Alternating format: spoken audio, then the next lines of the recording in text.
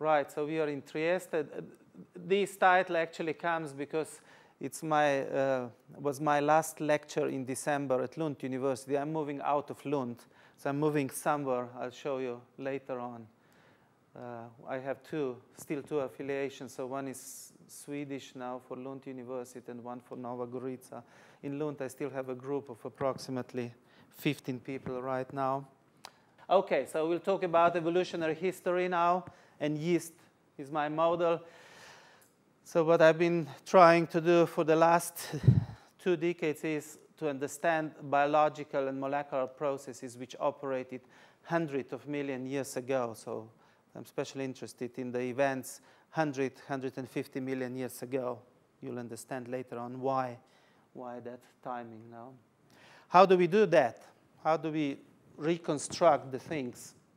One is by comparing modern organisms, and then a good help is if we have fossils, because fossils, they actually tell us what were the evolutionary intermediates, and they contribute with timing. Now, to make things a bit easier for you, we'll do it with reptiles, because with reptiles, things are easier to illustrate than with yeast, at least to start with. You'll see later why it is. So when we reconstruct the reptile evolutionary history, one approach is we compare modern organisms. I'll do exactly the same then with yeasts now. So you have two modern reptiles now, and then if you compare them, then you can see, for example, how the legs now were changing during the history. And when you compare these two, then you can also reconstruct the grandfather, the common progenitor. And then on the basis of this, then you can also see, for example, how the things developed. So this is not really molecular, but you know, snakes, they had legs a few years ago, maybe a few million years ago, and they lost them now. And we can still see some of the remnants. So that's the principle. Modern organisms, we compare either on the macro level or micro or molecular level, and then we can get an intermediate. And then if we have a fossil, this is not a fish, it's also a reptile, Ichthyosaurus. This can tell us also how exactly it looked like. And you can see here the legs are completely different, right, in this particular branch. But it can tell us about the timing, because we have dating methods for fossils. We know which layer they're coming from. And we can also, with isotope techniques, with other techniques, we can find out how old this particular organism is. This is less than 100 million years old now. So then the main point is that we try to reconstruct the reverted Christmas tree, right? So this is an evolutionary tree, and then we have a reconstructed grandfather of all reptiles, Cotylosaur, and then we have some branches which are still present now, and then we have some which have disappeared, and then here on these branches then we can put different events. For example, an interesting event is here, what has happened with these legs in Ichthyosaurus, because they were modified, and what has happened with for example, with legs here in this branch of modern organisms. And then we can also see how the evolution continues. Here we have the progenitor of the first mammals. So it's still a reptile-like organism, but it leads to mammals. And then you have a big change, you know, with for example, with keeping the temperature and so on and so on. So this is quite well documented, and it's well documented because we have fossils. When we are talking about microbes, yeast, we have no fossils, nothing we can use. So what about timing now? We didn't have any idea about the timing when I started to do research on yeast. And actually, what do you think, how many years we know about the timing? It's actually exactly 10 years now, a little bit more. Because the first timing we got with the comparative genomics, and this is a phylogenetic tree, because we are still in the New Year, Christmas period, so it's just a returned Christmas tree, right? Half of it. So these are the species which were sequenced in 2003. And by comparative genomics, and comparing the accumulation of neutral mutations in the ribosomal cluster, we could approximately deduce the timing of the split of different branches. And it is first then that we know that Candida albicans, which is quite similar to Saccharomyces cerevisiae, branched out more than 200 million years ago. Before, people thought, well, anything, 10 million or 500 million or whatever. For Schizosaccharomyces pombe, probably the second best studied yeast, we know that the branching is much more than 250 million years. So now, if we compare these three, Saccharomyces cerevisiae, you would know. Some of you would know Candida glabrata. Some of you would know also Cluveromyces lactis. Candida albicans, everybody should know, because we all have it in one or another place of the body. Now, in pombe, you would know. So if we compare it to the vertebrate evolution, we would put cerevisiae, and then we would put somewhere here reptiles. And down here, we could put fish already, and here we would put, for example, lamprey. So very dramatic phylogenetic tree for vertebrates, big things.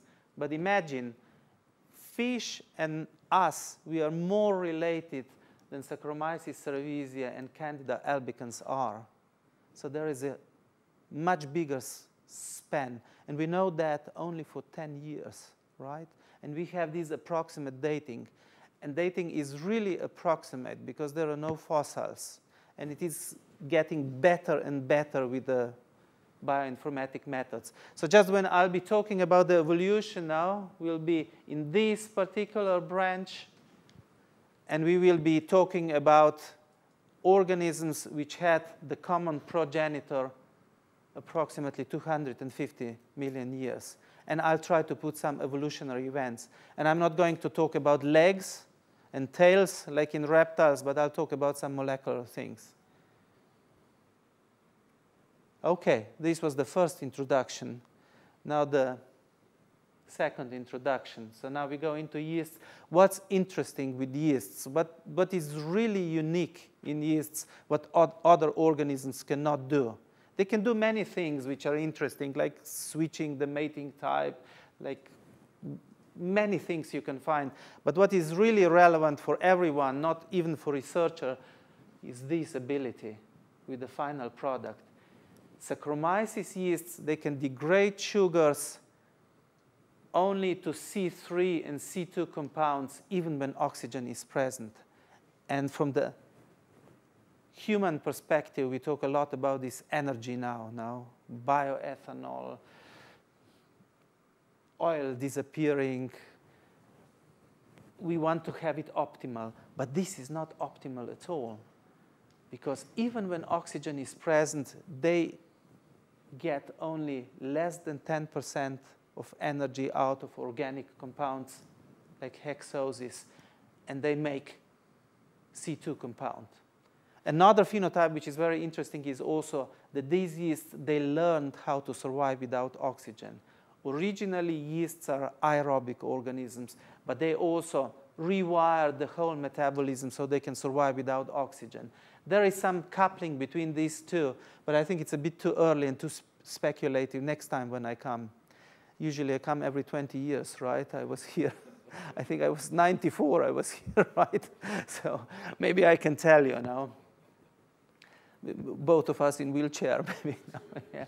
So I'll mainly concentrate on this now, on this interesting thing now, and a little bit of repetition now of biochemistry. So we have glucose here, or any sugar, glycolysis cascade to pyruvate. Any normal eukaryote, it'll go all the way to CO2 if oxygen is present. And we'll have Krebs cycle here, we will have respiratory chain, and we have ATP synthesis. 90% of energy will be obtained here, but still yeast does it this way now, and we get ethanol. And then if you don't believe in Darwinian evolution now, if you're a creationist, but you have all the rights to be so, then it's very clear. This is done because the creator of the universe wanted to create something to make our life easier, right? So we can get some happiness out of life. But if you are not creationist, then you have to think this has happened because of some reasons in environment, and it gave a kind of advantage to yeast when it was invented. And yeast, even if they are not energetically, politically correct right now, they waste a lot of energy. They are winners often. Every September in the northern hemisphere, every January in southern hemisphere, Saccharomyces yeast, they would be big winners when sugar is present around, but there is a lot of roots. They become the predominant group of microorganisms, either on this side of the border, on the other one, or even in Sweden. Just in Sweden, no grapes. You have blueberries and things like that. But also they start fermenting. From Sweden, I don't know, probably the most famous animal, you know, we have elephants, right? We have moose, right? It's as big as elephant, 1,000 kilo. Every September, they get drunk because they go and eat wild apples in the forest, no?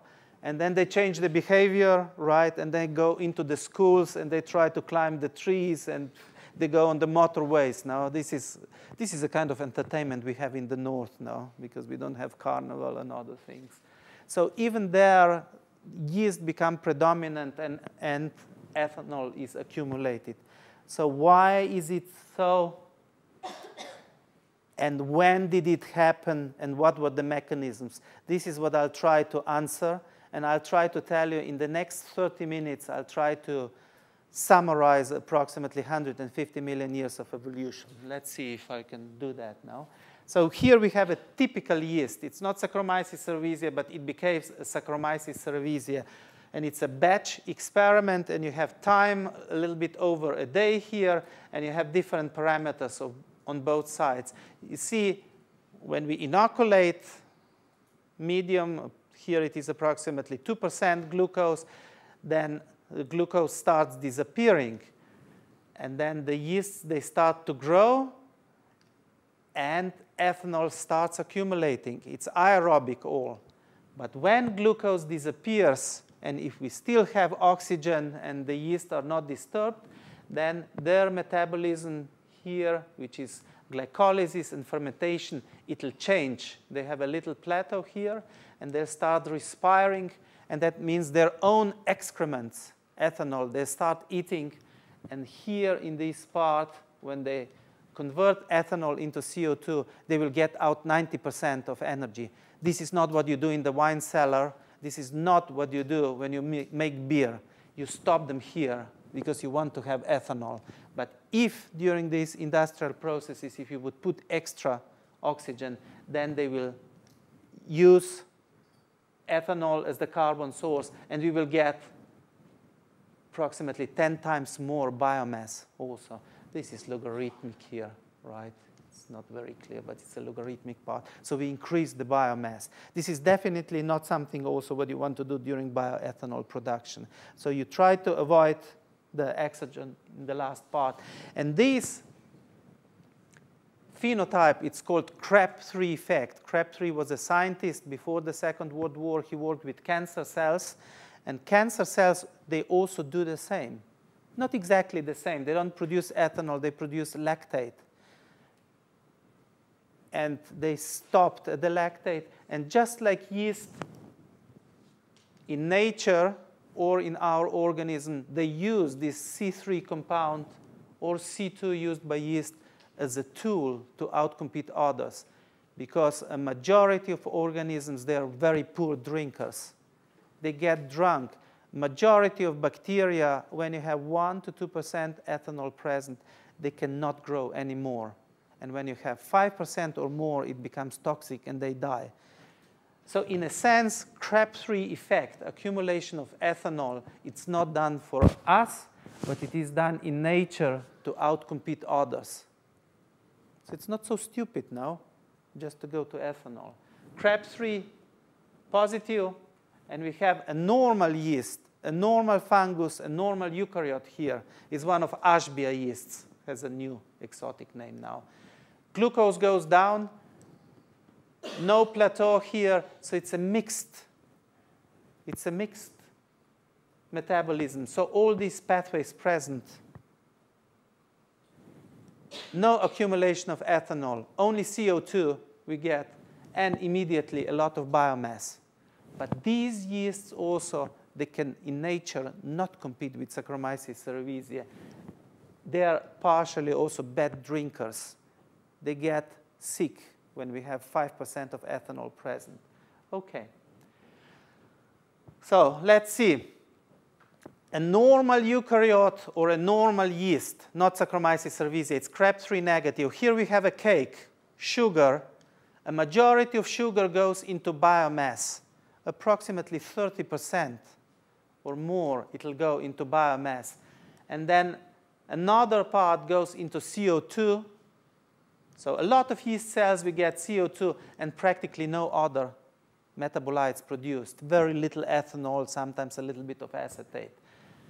And these are our Saccharomyces yeasts, CREB3 positive. A majority of cake goes into ethanol and not into biomass and CO2. And now if you look, these make a lot of babies here, right? So in principle, they should be able to outcompete those. But it never happens that way because this product here is used to inhibit those yeasts so they cannot propagate. So the life strategy here we call life strategy of make, accumulate, consume. So Saccharomyces yeasts make alcohol, accumulate it, and use it as a weapon against all other microbes. And then when everybody dead around, and if oxygen is still present, then they start consuming, drinking slowly, and making a lot of biomass. So we believe, and other people believe, that approximately 125 million years ago, we have the origin of first excess of glucose in nature. Not the origin of glucose, but it's the first time that we have a lot of sugars, simple sugars in nature, because we have the first fossils of the first real fruits. So plants, they first started accumulating sugars in fruits approximately 125 million years ago. And then a couple of years ago, there was a nice Nature publication of these fossils from a Chinese group. So these fossils are from China. There are more and more fossils coming, and the years somehow fit. So that would be also somehow the start of this strategy approximately 125 million years ago, where these yeasts could develop a strategy to inhibit the growth of competing organisms. That was the situation now when we started with our project just after I moved to Lund, and we published this strategy in Trends of Genetics, and then we started doing some experiments. Now, a beauty is that this invention of making ethanol and then later consuming it is not only found in Saccharomyces yeasts. We have another group which is a problem for wine industry, and these two groups, they separated more than 200 million years ago, which independently evolved the ability to produce ethanol and later on to use it. And this is, they're called the Decara bruxellensis, a big pain for producers of Brunello, one of the best Italian wines from Florence. A big problem if they go out of control, because apart from making alcohol, which is fine, apart from making a lot of good aromas, which is also fine because it is present in all Brunellos, it can also make an off flavor which gives to wine a smell of cat piss, right? Or wet leather. Third group, far related to those two, which can make a similar thing and does it and use it in nature, is Schizosaccharomyces pombe, the best started yeast. Maybe even this phenotype, Crab-3 effect, invented even more times in some other groups. We are characterizing it quite well in this group and in this group, and this is something for future, for me also. Well studied for cell cycle, zero studied for carbon metabolism. Okay, so let's put now some of the events, and then when I show you the experiments, I would like to put one more event here. This is the origin of the Crab-3 effect. Saccharomyces yeast. In this group here, this group we also call the whole genome duplication group, because we have an evolutionary event when the whole genome duplicated. Some genes, they got retained, a majority got lost, but more genes available. This one we date for approximately 100 million years ago. And this is the work of Ken Wolf and collaborators from 1997 now. Then we have, for example, petit positivity, which is coming later on. We have the quite well-documented thing, the loss of respiratory complex 1 in the respiratory chain. So we can put it down here, approximately 150 million years ago. So the question is now, if we study all these yeasts into detail for Crab-3 effect, then we can also add an arrow. So the first result I'll show you today will be just to adding one error to this now to show the origin and the dating. So what we did, what Arne did starting 2008 approximately and just completing his PhD, he analyzed over 40 yeast species which would cover 200 million years of the evolutionary history and would run the fermenter experiments under controlled conditions and uniform conditions, something what has not been done before. And if we go back to this phylogenetic tree before, we had a lot of data from Saccharomyces yeasts, nothing from Kazakhstania, nothing from Naumovia, nothing from Nakasaomyces, even nothing from down here where we have Candida albicans. Even Candida albicans has not been studied before we started. And there has been quite plenty of results from Cluveromyces. So a little bit, a lot here, little bit here we had, and nothing else studied. So we had to cover simply the whole phylogenetic span. So what we did is I'll just simplify you the results. So we studied the carbon metabolism and reconstructed it. And we focus in the following slides only on a few parameters. So we will see how the sugar cake disappears, how biomass appears, how ethanol appears, if any, how CO2 appears. And then we will try to see if yeasts are Crab-3 effect positive or negative. And we will see, do we get a coherent picture? So can we put it as one event or many events? Or is it all just a mosaic mess? So results have been just recently published in PLOS ONE, if you want to go for more details.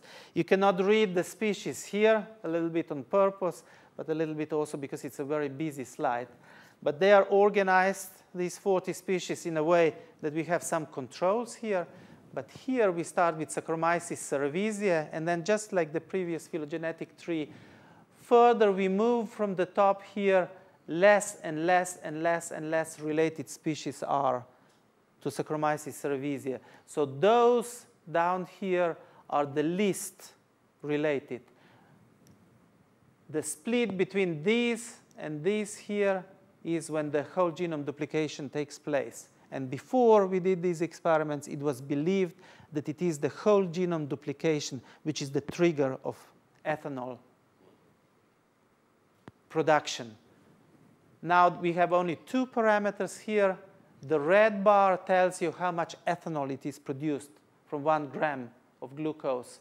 So if it is long one, it means that it's a very Crab-3 positive, that it's a very good alcohol producer. And if it is 0, like here, it means that we have a Crab-3 negative species, so no alcohol production. And the blue one tells you about the biomass. So you can see here a majority of the cake is converted into biomass. and no ethanol. Here, a majority of cake is converted into ethanol and very little biomass. So real Crab-3 positive, real Crab-3 negative. But look, if you compare this blue or red, then you can see that maybe you have one statistical group of yeasts here which produce a lot of ethanol, and then you have another group here.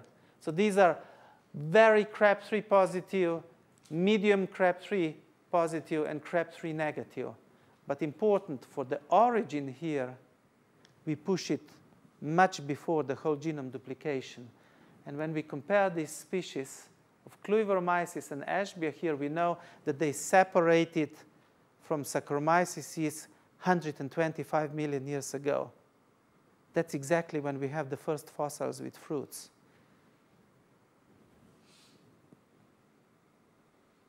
So to simplify the results on the previous slide, if we have a phylogenetic tree, Candida albicans here, the branching here is approximately 250 million years ago. Then we have another branching here approximately 125 million years ago with Cluiveromyces. So these are still all Crab-3 negative. A majority will go into biomass, practically no ethanol produced when oxygen is present. But here we have the first intermediate, Lachantia, which I've been also working for another reasons for many years. Here we have already some ethanol production and some biomass. So somewhere here we have the origin for one or another reason, a molecular mechanism invented to push pyruvate towards ethanol and not towards CO2 and Krebs cycle. And then we have really good producers, and the whole genome duplication taking place first here, right? So Lachantia does not have whole genome duplication, but it can accumulate ethanol. And you'll see it in the later experiments. I'll use it for the lab evolution experiments, and I will try to develop this living fossil into Saccharomyces cerevisiae regarding carbon metabolism. So these yeasts are now in different groups. It's a statistically shown now that the results I showed you on this part are serious results. So this is one group, another group, both belonging to whole genome duplication. You have the intermediate group here and Crab-3 negative now.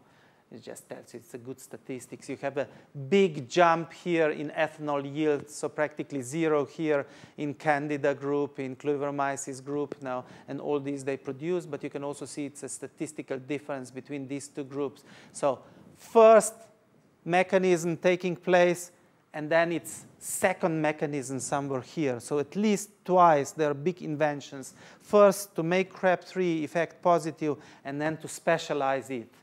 And the same you have with biomass yield now. You have these three groups, and here you have a big fall. And also when you compare these two, it's statistically significant difference, so that you have the second mechanism, just to strengthen the result. So conclusions. The origin of alcohol fermentation is before the whole genome duplication, approximately 125 million years ago, and it is after the split of Saccharomyces cerevisiae and Cluiveromyces lactis. So something happened then, and it evolved progressively. It's not one step, but there are at least two steps, probably more, probably many small things contributing to this rewiring of the carbon metabolism. The question is, do Crab-3 negative yeasts grow faster than Crab-3 positive? Because this child here only takes a piece of the cake and throws the rest out. So we try to compare the two group of yeasts and see if there is any difference. Now, this is kinetics. So before, there were amounts shown. So here it is the consumption of glucose per time, right? And you can see Saccharomyces yeast at the top, less related here. These are all whole genome duplication yeast. So this group has been together for 100 million years. And here you have other yeasts now. And you can see these here, they are slow in consuming yeast. So they have a cake there, but they are slow. On the other hand, Saccharomyces yeasts they are incredibly fast. So they just suck glucose in. Why do they do that? If we look on the genomes now, here you have 20 transporters of glucose, and here you have 1 to 2. So one driving force in evolution was independent gene duplications of transporters, just sucking in and stealing from others. So that's one thing. When there is little glucose, if these guys are present, they'll just put it in. The same kinetics with ethanol. So the production here is very fast. So it's a very high flow through glycolysis. Now, comparing to those here and those they are not producing at all. So fast to eat, fast to produce ethanol, and these then poisons the rest, right? So they don't have time to go into the respiration part. But with the biomass kinetics, see the green bar here, it's almost of the same size in all of them. So because they are just eating, spitting, eating sugar, spitting ethanol now, they can still make enough energy so that they can grow at the same speed as CREP negative. But for these, it's not only transporters which are important. There are also other things, for example, other gene duplications and other rewirings, which I don't have time to go into next time. So this is just showing you the statistics of the groups. Here you had differences, right, in these parameters. But when you come to the growth rate in all yeasts is more or less the same. In YPD, they divide approximately every 2 hours, right? So conclusions on growth rate. The growth rate is very similar among all yeasts. The kinetics of ethanol production or kinetics of glucose consumption is then very different. So this is, again, a way to compensate now that only part of the carbon is used. OK, so where do we put now our arrow? We put it here now, anaerobic capability of the origin. They overlap. And as I told you at the beginning, these two events I still have difficulties to distinguish. But it took place at the same time when this group, or the progenitors of this group, separated from the others approximately 125 years ago now. So we have also the origin of CREP3 effect. And it overlaps with the origin of the first modern fruits. And it took place after the loss of respiratory complex, a very puzzling thing now. Why is it happening? It also took place in Schizosaccharomyces pombe, for example. This one diminishes you the energy for approximately 10 to 20% in the respiratory part because it pushes less protons out of the mitochondrion, the energy which is then converted into ATP. So Leschantia yeast, they are living fossils. That's one of the conclusions. And we pushed the origin 25 million years back in evolution, and it's progressive thing. So these are living fossils. This is something what we want to play now with and see if we analyze it into details, we can find out what mechanisms it has in common with Cerevisian carbon metabolism. And then we can say, this is the first mechanism which evolved. Even if carbon metabolism, you may feel it's very well studied in Saccharomyces, it is. But still many molecular mechanisms behind. MIG1 is well understood. This is one transcription factor. But many, they are not. This was a big surprise for me. So even if it's so important from biotech point of view, alcohol production, we still don't understand molecular biology because there is not one trigger, but there are many different mechanisms operating on the gene level, promoter level. You have networks, and then you also have the regulatory checkpoints at the enzyme level. OK, let's go into the second part. I still have 1 hour, right? Yes. Yes, OK. Very good, yeah. Now we have 10 more minutes. So there's another PhD student, Nerv. Now it's a part of the cornucopia project. So he tried to evolve some of bad alcohol producers. They are bad not because of mutations, but they are bad because of their origin, because of the phylogenetic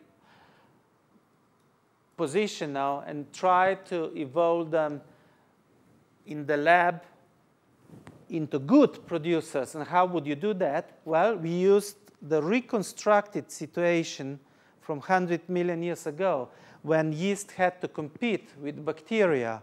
So this is what we used as a trigger, to irritate yeast all the time with bacteria. And then they have to evolve something to outcompete in the lab.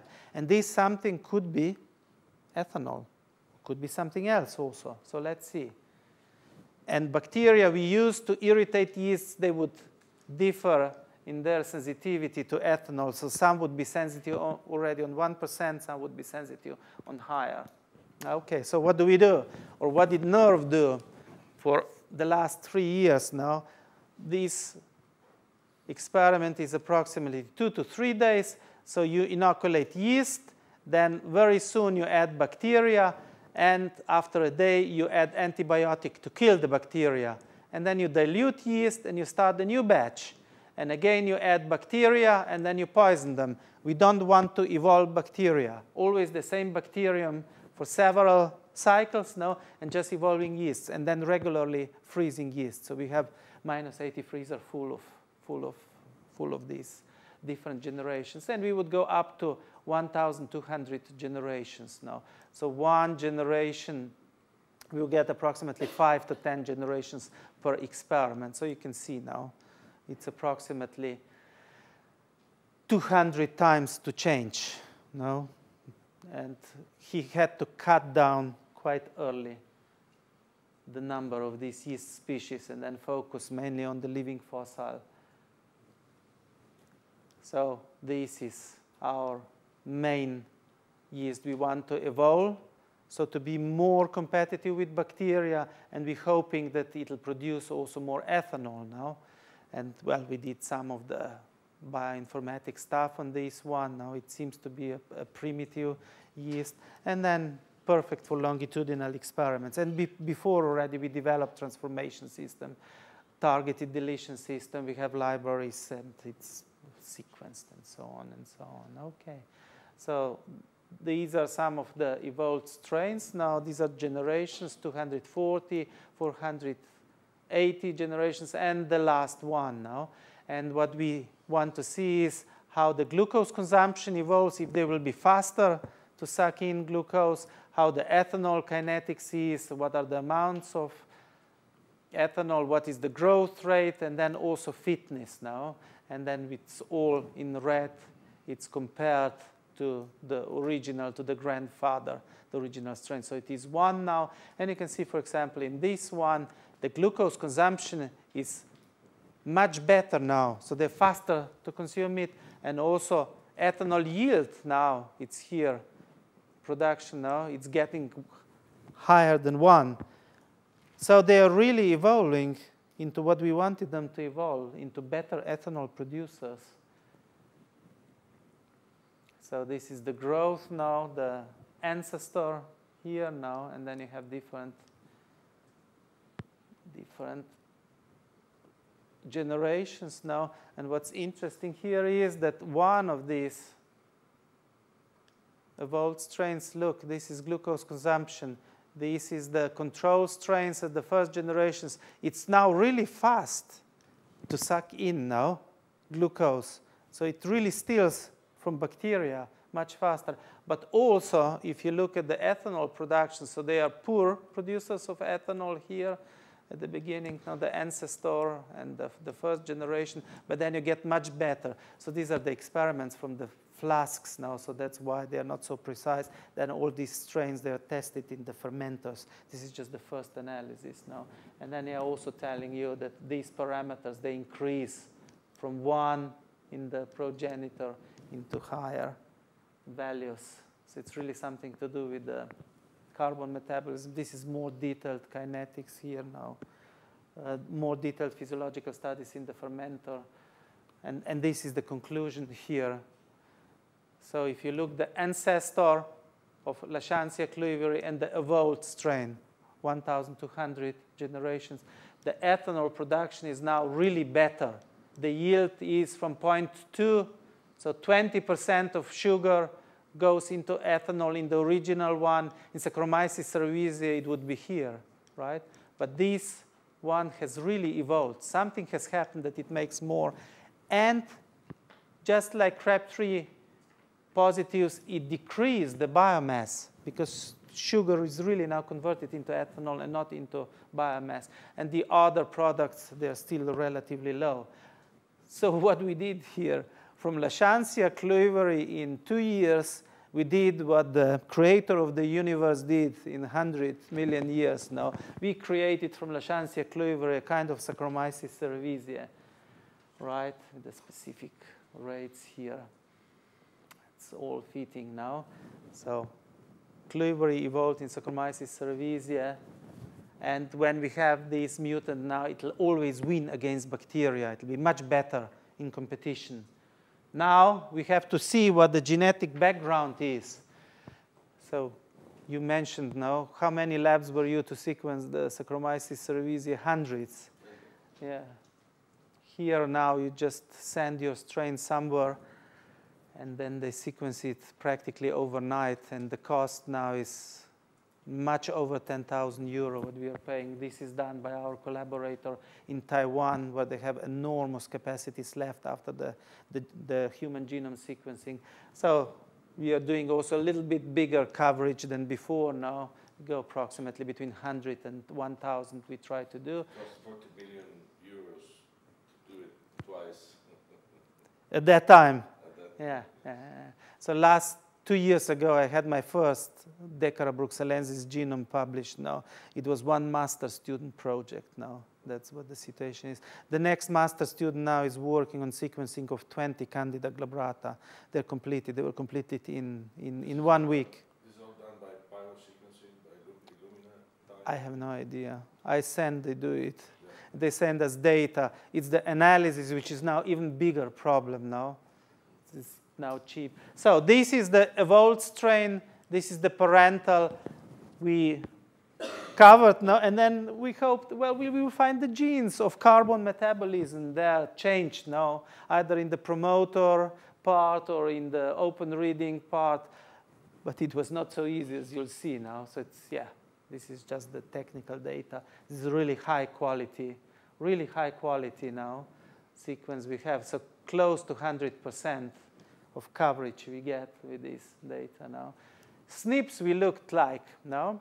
SNPs, they are a bit different in our parent from the sequence strain, sequenced in 2003, published in Nature. 2004, I think it was Bernard Dujon's Nature paper. Here we find SNPs in this one, and here we expected more SNPs, right? But they are less. Okay. I'm sorry to say this took me 1 month to understand now. So what's going on? This is a diploid, hetero. This one became homo. It took me 1 month to. It's amazing. It tells about aging, at least in my case. So one thing we could see was homogenization of this strain. So still among these SNPs, there should be some interesting maybe to tell us now. The parental strain, the evolved strain now, we have 57 genes similar to Cerevisiae. Here a majority with SNPs anyway. They are unique genes now. And in this evolved one, which has less SNPs, only 12 genes, they are similar to Cerevisiae. And then we do functional analysis, hoping there would be something easy to explain with carbon metabolism. Those events which we see in Cerevisiae on the promoter levels which changed in evolution. Catastrophe. Protein transport, the main family. What has protein transport do?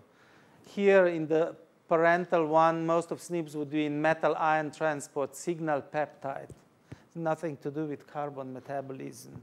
So we know one important thing, the change is from hetero into homo. Right? But we don't know really what's going on. Here are some of the things which changed. Now, metal ion transport has changed. This would rather have something to do with the anaerobic, aerobic, right? Protein transport. No idea what has to do with the elevated ethanol production. I'm completely lost. I have to finish. Arne Hagman did his PhD, defended it a month ago on fermento studies, the first part, which is published in PLOS one article. There's another one under consideration, and there is a third one to be submitted. Nerv, a PhD student, in the middle of his studies, he did lab evolution. For fermentations, my main collaborator, Concetta Compagno from Milan, obviously coming from the same country as you do. And then Yun-Yi Liu from Taipei, in charge of the sequencing platform at the academy in Taiwan, is a collaborator, and then many other master students also. And where am I moving now? I'm moving very soon to the new institute. It's one of the best food sciences departments in Europe now. It's also one of the best European universities. I'm going back to Copenhagen University. So this is where my labs will be. This is where my office will be. This has been completed a month ago now. Thanks for listening.